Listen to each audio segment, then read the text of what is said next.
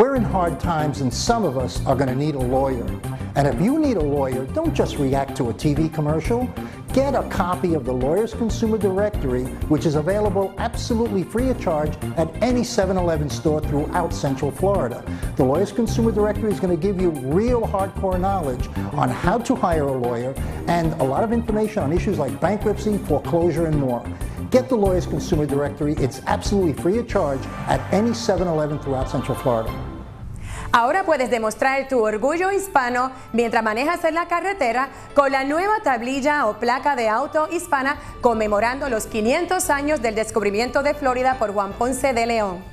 Obtén tu tablilla hispana este año y harás la diferencia. Solo 1000 se necesitan para hacerla permanente. Su donativo ayudará a estudiantes con becas. Nuestra comunidad se beneficiará con más programas y servicios. Resalta nuestra cultura, nuestras raíces. Demostremos que en la unión está la fuerza.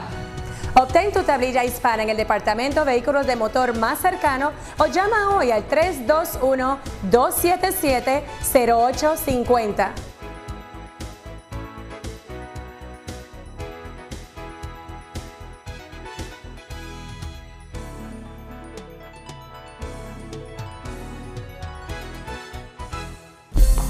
¿Necesitas un abogado? Detente. No contrates un abogado simplemente por haberlo visto en un anuncio comercial.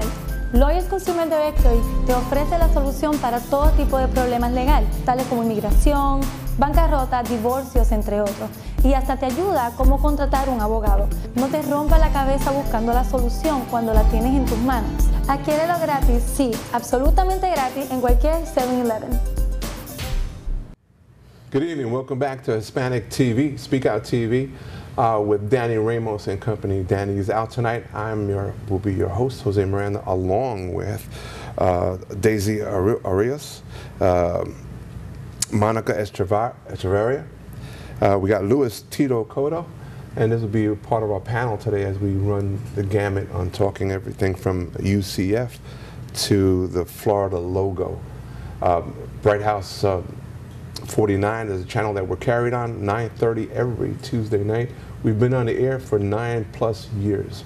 So without further ado, well, the first topic we're going to talk about is the UCF sugar daddy scandal, or that the Sentinel was putting out today. So ladies, I open it up to you. There is an allegation out there that students in the school, both male and female, are soliciting in some sort of manner monies to either to go to school to further their education, and in the process an exchange of values, okay, which could be sex, books, and drugs, okay? So I open it up to you. What's going on out there? Infinity and beyond. Infinity and beyond. What's going on out there? It's actually one of the top 20 schools that is doing this. They actually got a really high demand for the emails, and most of the emails came out as UCF students. Right. So what they're doing is to be able to pay their textbooks and their tuition or their rents, they're actually getting sugar daddies through a website, which are rich guys that are willing to give them money. And women. And women also. They're sugar mamas for the guys. And they're willing. What's that number? Let me write it up. It's a website. And they're willing to pay for their tuition and stuff. So now the issue is it prostitution or is it not? So some people are saying that it is, because they're exchanging some kind of money, but a lot of the money is they're going directly to their tuition in their books. So they have a loophole where it doesn't look like it's prostitution. Now, sugar daddies is a name that's been around for a very long time. It's actually a candy. It's sexual candy, right? It's you pay for services, usually sexual services. And I heard you explain the definition of prostitution. Enlighten me again one time when you said.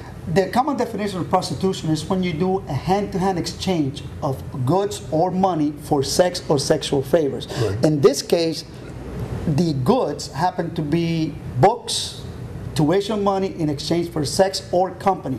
Okay. Since they're not doing the exchange hand-to-hand, it's not considered prostitution, but to the moral issue, it is. Okay.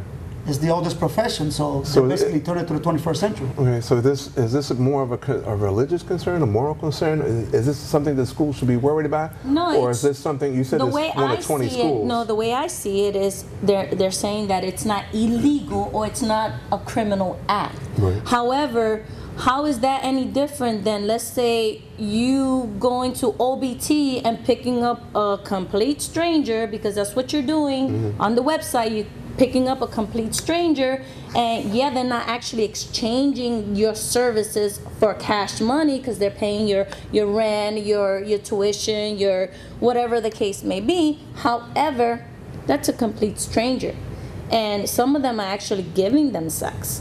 So how is that not illegal or a criminal act? Because when you actually give it sex, it becomes a prostitution issue. Sometimes it's just company. There's a lot of people out there that just want somebody to talk to, they want some companionship, they want somebody that can go out and enjoy it out in town. Doesn't necessarily have to be sex. But when it becomes sexual, that's when it becomes a prostitution. Okay, but these girls are stating that there was an example, one that I read. She said the first time they went out to dinner and then they had sex. The second time, it was straight to sex. And she made $200 the first time, dinner and sex. The second time, she said she made $400. So she's upgrading her services. Yes. Yeah, but if it's straight, it's more. If it's dinner, you're paying half of the fee, so I'm going to give you a discount. What does that mean? How is that not illegal? How is that not a criminal act? Or how dare society then, you know, arrest people that are actually exchanging money for sex when this is actually happening and people are confessing to it? Well, because when you solicit, you tell somebody, I'll give you X amount of money for you to do that's what this they're sexual doing. act. No, because the sex part is voluntary and it's a choice. The person that is receiving the goods doesn't have to agree to sex. They can agree to completely different things or other things, company, but they don't have to agree to sex. But then you tell me this. Bottom line is, you're on this website. People already know. The mindset is, okay, you're seeking someone to do certain things for you. Exactly. Okay, and let's be honest, if you have money, you're not going to just look at a pretty face and say, oh, I just want to look at your pretty face. Bottom line is, they want something in return for the money that they're going to give. But it's not solicited. I mean, but it's no, because supposedly it's companion, and they supposedly have relationships. It doesn't extend as a one-night stand. It actually prolongs, and this will be their sugar daddy for a while. But they have an option. Okay, but they can choose more than one sugar daddy. But how are you special from all the other person that he's assisting in their tuitions or in their rent? And how are you special? I'm just but that's the same thing as dating. But no, Yes, it's not the same thing. It's same thing as dating. No, exactly the same thing as dating. No, it's not the same thing. You can date more than one person and go and accompany them to dinner and just say it's dinner. And it could have a different ending. True. Okay. And you exchange a different dinner. Exactly. Aren't you paying for dinner? Aren't you paying for the drinks? Aren't you paying for gas? You are paying. Okay. I believe that we as a society are hung up in the term of prostitution because we are picturing X amount of money exchanged to a person's hands for a sexual act, from what we see in movies, what we see in the media. What's acceptable? Right. What we see in the media, but that's not acceptable. It is a moral issue. However, it's not a legal issue because the person still have the choice of what services they can provide. It's compared to dating. It's dating. It's just modernized dating. We don't call it sugar daddy. I just call you my mama. There you go. My honey, my shorty, whichever. Yeah, you know. But it's the same thing. He has a point. Well, somewhat it's related. That's so you give probably me a the pork chop loophole. instead of money. It doesn't look right because they're 20 there you go. young. Let's touch a little subject here. Then, okay, let's say it's your daughter. And your daughter's going to UCF, and all of a sudden she's soliciting sugar daddies to pay her tuition. Well, it's very hard for her to do that from a wheelchair. Okay. Well, I'm just saying, let's assume that she's not in a wheelchair. I believe. Look, I have a daughter. I have a daughter in college. I have a daughter in college right now. Okay. All right. I have a daughter in college right now. Okay. She is 18 years old. By all means, she's an adult, old enough to make her own choices and decisions. Now, her mother and also the Army is paying for her tuition. If she were in a position in which she couldn't pay for tuition, she needs to make a choice, either tell us or find a way to pay it. If she chooses a way to pay it that we don't agree with, and that's what this is all about. If it was my daughter doing this thing, I'm like, first of all, you need to exhaust every available course and every available means to get your tuition paid. If this is what you got to resort to get your tuition paid, that is your personal decision. I don't support it. I don't want anything to do with it. I would rather work 3 jobs and not sleep than my daughter do that. But at the end, she's 18 years old. She is an adult. It is her choice and her constitutional right. Okay, so bottom line, what I'm hearing from everyone is that it's okay. I say it's to their discretion because we cannot dictate what they do and how they get their money. We don't know what sacrifices they're going to. Now, is prostitution legal? But it's not fair. Exactly what you say. I understand. It's not fair for those to be able to get away with it and these others not to. And I understand that point of view. You're being a hypocrite. You're promoting this service. Are you concerned about the emotional values of it? No. Forget the emotions. Emotions don't fit into this role. There's no emotions. There's no emotions. I mean, one of the girls described the situation as, I couldn't think of it. I just didn't put too much thought into it. She just went along and did it because she saw that was the only way she can get means for that situation. We've also had girls that have gone to college that become lawyers and beyond that have become strip teasers in order to pay tuitions and stuff like that. They've done whatever they needed to do in order to achieve their goals. So isn't this a similar fashion, people trying to reach their goals? Yeah. And this has been going on for a long time. This has been going on since the beginning of time. Right. Sexual favors in return for the common good. This has been going on since the beginning of time. It's just that right now, since the economy is on the rebound and everything is going on right now, it's become more common. But when I was going to school in 1989, University of Florida, guess what? A lot of sorority girls went to school to find a husband or wait to pay to college. Right. Now, last year, one of my friends, he became a freshman at the University of South Carolina. He was in the Army for a while. He was looking for somebody rich, for what? So maybe he can get a break in his school. It's been done for ages. Now it's more common because of the economy, but it's always been going on. This is not a new issue. It's just more popular, and that's what makes it more explosive. But it's been going on since the beginning of and now they continuing have access education. to the web. Right. The web gives them the opportunity. Before they had to look for it. Now there's the means through the web where it makes it much available. What do you think UCF should do in this process? UCF, I believe, is not going to get involved in this process because they're getting their money at the end. They're getting their money. They're not quitting school because they're missing their tuition. They're getting their money. So at the end, UCF is coming out winning. Okay. All right.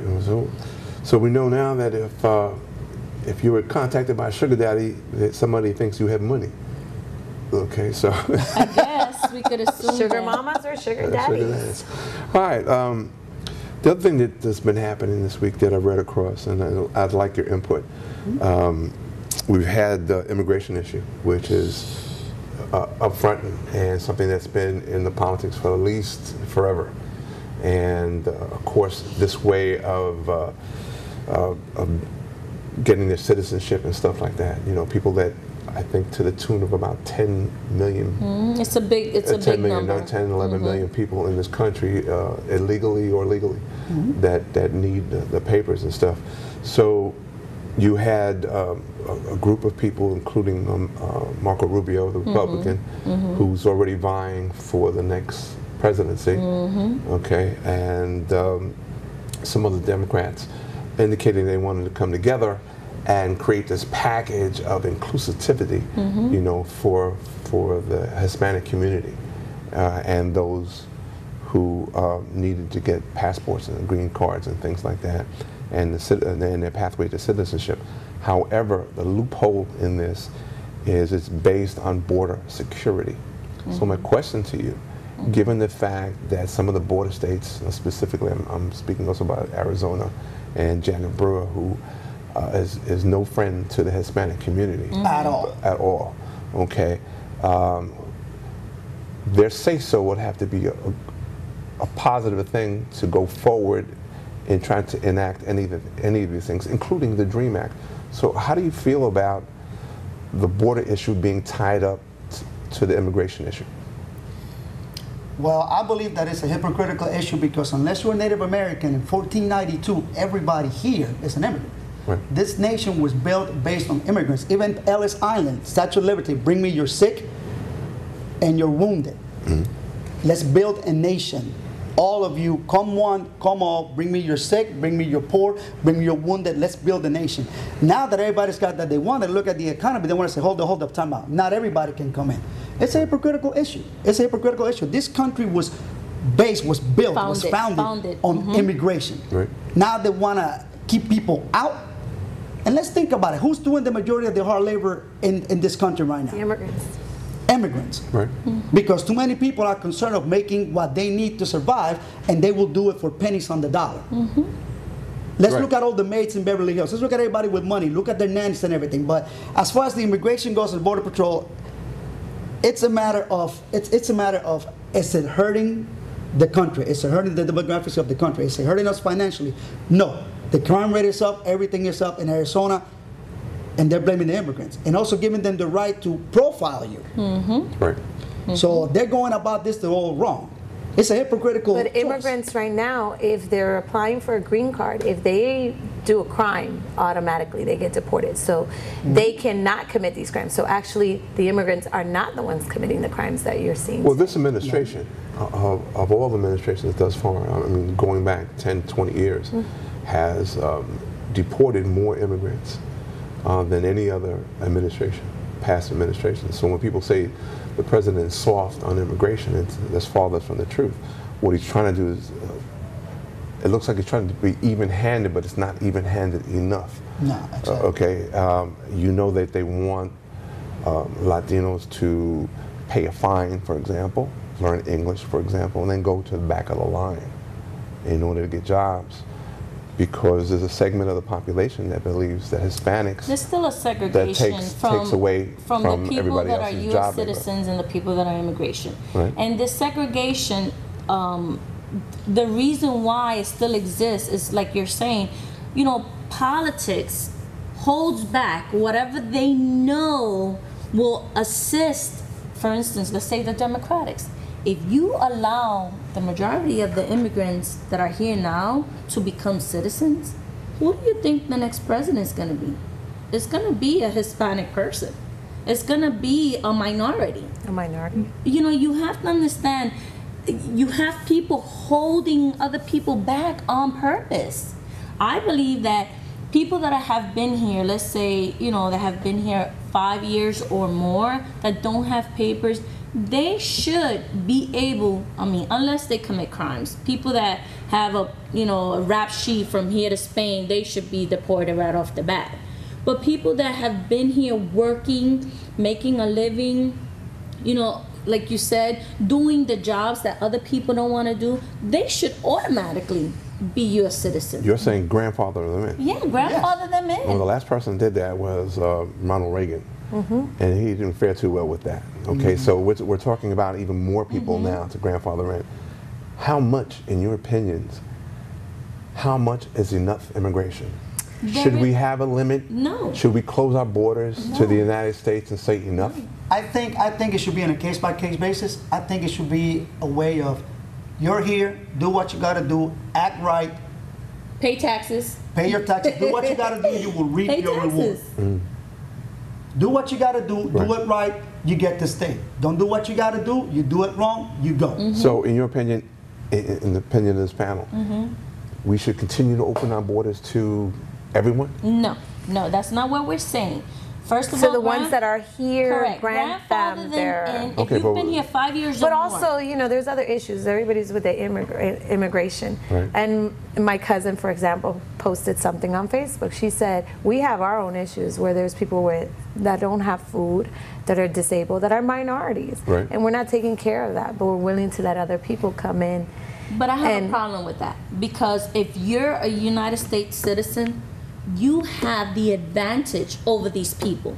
If you're in circumstances... When you say these people... Well, the people she's referring to. Okay. No, not the immigrants. Or the people that... Hispanics, mostly? No, the people that are U.S. citizens that need help from the government and are in bad situations. And, of course, case by case. You know, you can't judge a whole group. You know, but... They have but those are issues people have about the immigration law. Not mine, but they have issues like that. They say, why don't we take care of our problems first before letting other people come in? But those people are created by our own selves. Yes. And these people want to come in, but like he says, they do the jobs that other people are not willing to do.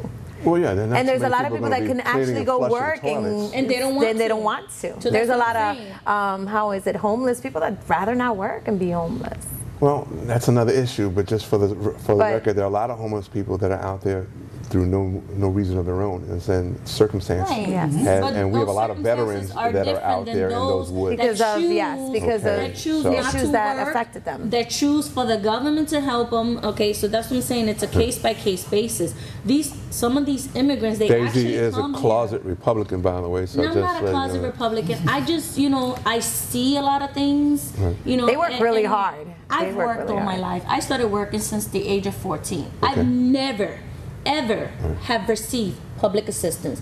I've never, ever had the government actually help me to do anything. Okay, are you saying people in public, and we're going off topic a little bit, but are you What saying I'm people in public is that you're assistance capable are there of taking because they care want of to? yourself if you choose Are to. you saying people on public assistance are there because they want to be? No, that's not what I'm saying. What I'm saying is what she indicated earlier, that people are commenting, oh, let's take care of our own issues. people Right. here. Yes, to a certain point. But in order for us to help you, you have to help yourself. Okay. You know, that's the whole mindset. Plus, A lot of it's people by here, they just wanna taxpayers. So give, if we give, make give, the give, immigrants and it's not, I don't wanna do taxpayers nothing and for it. citizens, then they'll be able to help those But that have government the assistance. fact is- It's a chain reaction. Exactly. The fact That's what I'm is, saying. most That's immigrants exactly what I'm immigrants saying. pay by cash. Right, So but you so get then if you instant make money. them U.S. citizens, then they're Okay. paying taxes They just like pay everybody anyway. else. Exactly. They pay anyway. That's the wrong thing that people have in their heads, that somehow the immigrants come here and they just get everything for free. They don't. They pay through the teeth. In fact, they pay more Yes. because they want to stay out of the limelight. So they pay cash money. That's cash money somebody doesn't have to report because I'm giving you cash. All right, keep me which creates quiet. another situation altogether.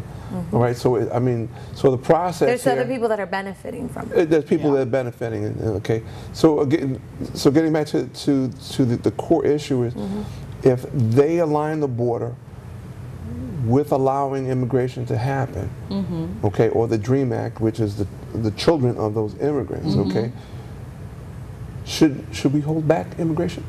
Should we hold that back? No, we have no right to. We're hold all back. immigrants. Yeah. No, we but have Some way, no- somehow, we came we'll from hold it back somewhere until the else. borders are secure.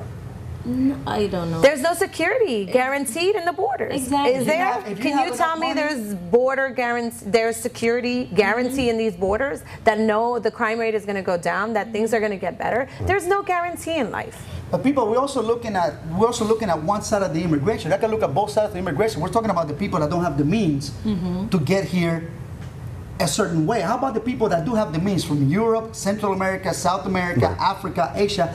Very, very affluent people who will pay their way in. Some of That's them are also an very immigration educated. issue. Some of them have a lot of money. Exactly. Do we So want? by closing them doors, again, you're closing out a lot of Opportunities. benefits and opportunities. Exactly. And you cannot be, like you say, you cannot be a hypocrite. We are all immigrants somehow, some way. We all came from another land. Okay, I don't want to stereotype, but there was a little cartoon where a white guy is telling a black man, go back home to Africa, and then the little white guy is telling the Hispanic, go back to one of the islands, and then all of a sudden there's an Indian, and then the little white cartoon says, oh, I'm sorry, you belong here. So you know what I mean? The whole purpose is we are all from different somewhere, yeah. places. We were born in this specific land. Our generations migrated to this land. Okay. So our blood. So for us to say let's close the doors to other people is. Well, let me throw out one last question on this topic before we move on. Should we then look for the highly educated among the immigrants that come in, for those that are doctors, lawyers, and Indian chiefs? No, should we allow because- them first to come in? I think that we should look at every case on a case-by-case basis and basically ask the old question, what can you do for us? We know what we can do for you. Right. We know what you want. You're coming over here, you want a better life for yourself, you want a better life for your children, Right. a better future, because this is the land of the golden rule. He who has the goal make the rules. What can you do for us? Are you going to be on the streets collecting the government cheese, or are you going to be busting your back, paying your taxes, earning the right to become a U.S. citizen. Okay. That should be the #1 question in immigration. What can you do for this country? You want to do anything? You can't do anything? Join the military. I know there's a lot of people. I was in the military for 16 years. There was a lot of people. We even have a segment that we can teach English to people that didn't know English, that's the best way to get your citizenship. If you are an adult between 18 and 35 and you want your citizenship, enlist in the service. Prove to us that you belong here. Right. A U.S. citizen. And become a U.S. citizen. Because it's easy to say it from the word out, but doing it, that's what matters. Who is more likely to stick by their word and who's most likely to take advantage of the system? Okay. That's what immigration should come down to. On that note, Governor Scott. Okay. On that note, Governor. All right. But hey, Governor, man in Florida right now, so. Governor Scott has introduced a new logo that I hear has women a little bit concerned Not about. only women. A little bit concerned about where his direction. Considered sexist. So tell us about it.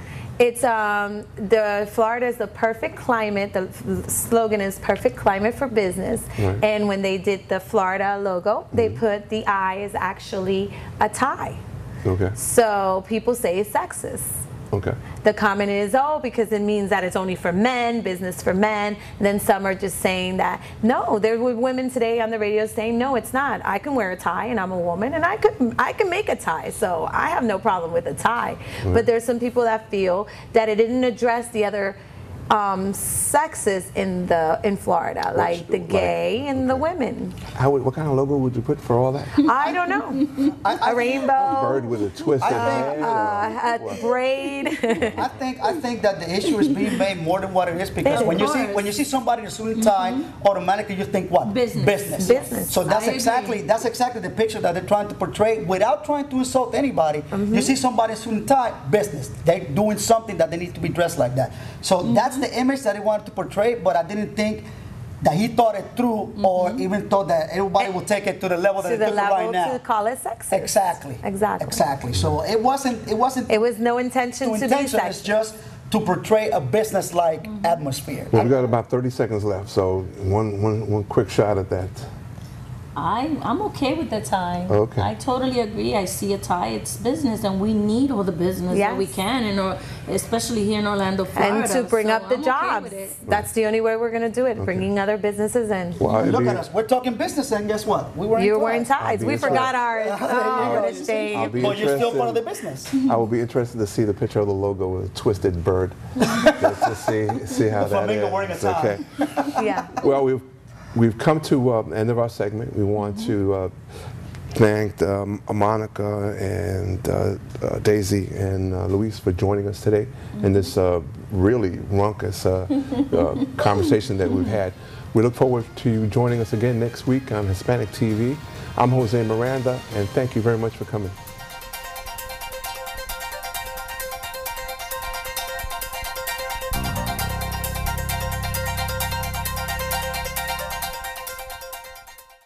We're in hard times, and some of us are going to need a lawyer. And if you need a lawyer, don't just react to a TV commercial. Get a copy of the Lawyers Consumer Directory, which is available absolutely free of charge at any 7-Eleven store throughout Central Florida. The Lawyers Consumer Directory is going to give you real hardcore knowledge on how to hire a lawyer and a lot of information on issues like bankruptcy, foreclosure, and more.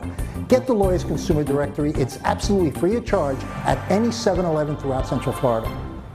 Ahora puedes demostrar tu orgullo hispano mientras manejas en la carretera con la nueva tablilla o placa de auto hispana conmemorando los 500 años del descubrimiento de Florida por Juan Ponce de León. Obtén tu tablilla hispana este año y harás la diferencia. Solo 1,000 se necesitan para hacerla permanente. Su donativo ayudará a estudiantes con becas. Nuestra comunidad se beneficiará con más programas y servicios. Resalta nuestra cultura, nuestras raíces. Demostremos que en la unión está la fuerza. Obtén tu tablilla hispana en el Departamento de Vehículos de Motor más cercano o llama hoy al 321-277-0850.